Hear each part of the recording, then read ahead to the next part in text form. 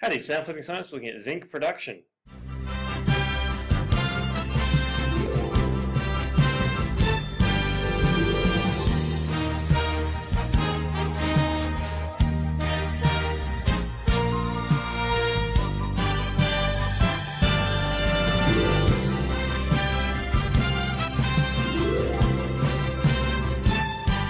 So you need to be able to describe, with the aid of equations, the production of zinc from its ore. Zinc is produced from a mineral called sphalerite, so here's a picture of sphalerite down here, or zinc blende, which is a combination of several different minerals. And the way it's produced is a zinc sulfate solution is electrolyzed. So we're going to go through the steps required to make refined zinc from sphalerite. First step, the ore is crushed and ground to increase its surface area, so it starts off as larger rocks and then they get ground down into powder. Increasing the surface area increases the rate of reaction. The crushing, so here's a picture of a crusher here. This produces pieces that are about 2 centimeters in size. The grinding, which can use a ball mill like this, that can produce 200 micron size particles. Then we go on to froth flotation, which is the concentration step. So the powder from the grinding mill is placed in a froth flotation tank. So here's a picture of what a tank looks like. The powder is mixed with water and frothing agents as well as collectors, which are sodium ethyl xanthate and potassium isopropyl xanthate, which are fun to say. So how do the xanthates work? Well, they act like soap anions. They have a negatively charged head, so here's a picture of one over here, negatively charged head and a non-polar tail. The zinc sulfide grains that make up the sphalerite, they're made up of zinc ions and sulfide ions stuck together. So the negative part of the xanthate becomes attracted to the zinc ion in the zinc sulfide ionic compound. That's through electrostatic attraction.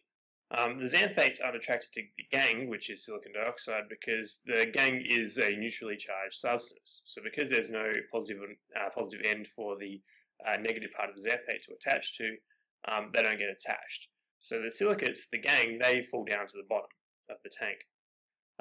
What you get is a micelle being produced. So you have these non-polar tails sticking out with the negative ends sticking to the zinc ions in the zinc sulfide. Air is blown through the mixture, and when the air is blown through the mixture, the hydrophobic tails of the xanthates, they get attached to the air bubbles. And the air bubbles are less dense than the rest of the mixture, so they float to the top. So at the top you get this frothy mix, which you can kind of see a little bit of the froth down here. The frothy mix, which is the bubbles, air bubbles with the grains of zinc sulfide attached to them. You skim that froth off and then that goes on for further processing. The gangue, which was the silicates, they sink down to the bottom of the tank, and by doing this process you get a concentrate which has about 50% zinc sulfide, which is much higher than the mineral that you started with. Now here come the equations. So zinc sulfide is roasted in air, and that converts zinc sulfide to zinc oxide and sulfur dioxide. So zinc sulfide plus oxygen goes to zinc oxide plus sulfur dioxide. That sulfur dioxide that's produced is used to make sulfuric acid via a process called the contact process. And that sulfuric acid is handy because we can then use that to convert the zinc oxide into zinc sulfate. Zinc sulfate is soluble in water, and that's going to be important for the electrolysis step. Another process that occurs is that zinc powder is added to the mix to displace less active metal ion impurities that are found there, such as silver, cadmium and copper. The way this works is the zinc is more active than the less active metal ion. That means the less active metal ion gets reduced to its solid form and zinc ions are being produced. And this is handy because A, you get rid of impurities, and B, you're not losing any zinc in this process. So the zinc solid that you add in becomes zinc ions, which can then be electrolyzed later on. The silver, cadmium, copper, and other impurities, they can be collected and processed, and they might be used for another step. The silver might be collected, for example, because it's quite valuable, and same with the copper. The final step is electrolysis of zinc sulfate solution. So the zinc sulfate solution produced from the zinc oxide being dissolved in sulfuric acid is electrolyzed. And this is what the electrolysis cell looks like. So the anode is made of lead and the cathode is made of aluminium.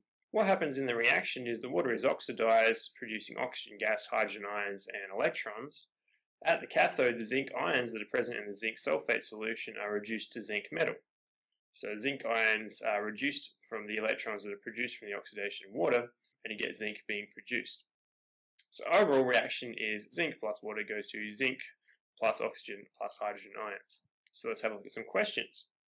You're told the steps here in this question here. So the production of zinc occurs in the steps below. So the roasting of the metal zinc sulfide in air, production of sulfuric acid, conversion of zinc oxide to zinc sulfate, purification of zinc sulfate, reduction of zinc sulfate. So in step 1, the roasting of the mineral zinc sulfide in air produces zinc oxide and sulfur dioxide. Write an equation for that.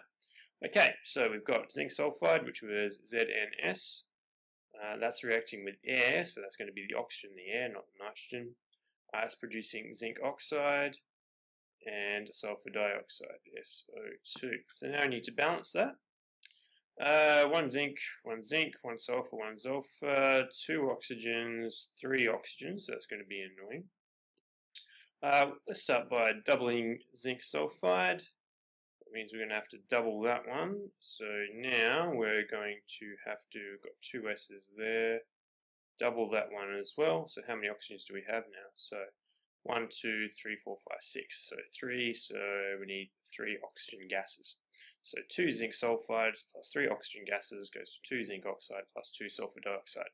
Next part says in step 3, zinc oxide reacts with sulfuric acid to produce zinc sulfate. Write an equation for this reaction.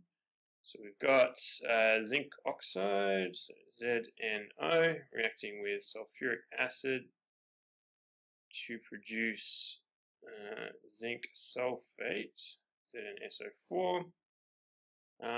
What else? Metal oxide, basic oxide, so we're going to get, well, I think, water being produced as a byproduct. So zinc oxide, 1 zinc, 1 oxygen, 5 oxygens, 5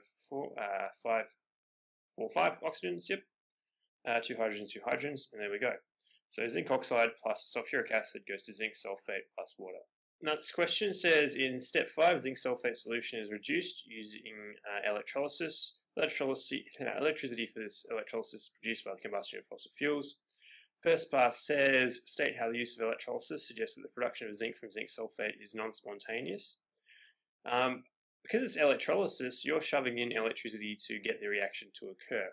So you're forcing the reaction to go in the non-spontaneous direction because you're putting in energy to cause the reaction to occur. So that's the way I would answer that one. So because electricity is being used to cause the reaction, that suggests that it's non-spontaneous. Spontaneous reaction wouldn't require electricity to force the reaction to occur. So today on Flipping Science, we looked at how zinc is produced. That's it for Flipping Science today. See ya.